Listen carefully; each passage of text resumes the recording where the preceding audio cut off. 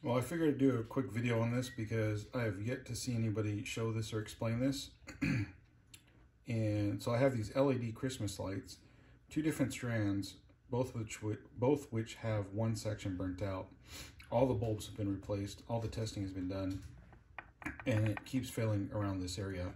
So I broke one of these open to see what was inside of it, and it's actually got a resistor here that connects to the two wires, and that provides resistance for the current as it goes across. The problem was in here, it had corroded and broken off. So because it couldn't actually complete the circuit, the whole line was dead. So what I did was, if you're not familiar with electronics, so I have a headlight on here so I can see a little bit better. These bands give different numbers.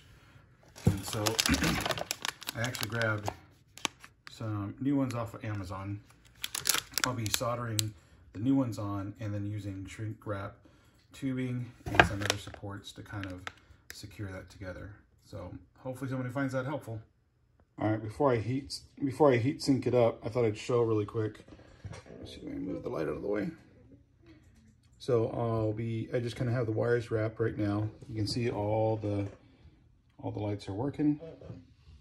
And then I'll be putting some little soldering points to kind of help seal that together. All right, so there's my solder points.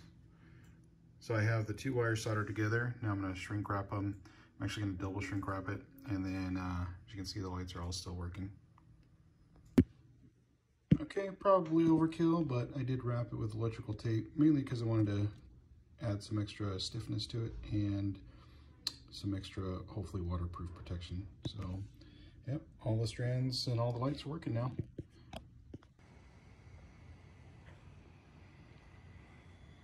There you go, all lit up.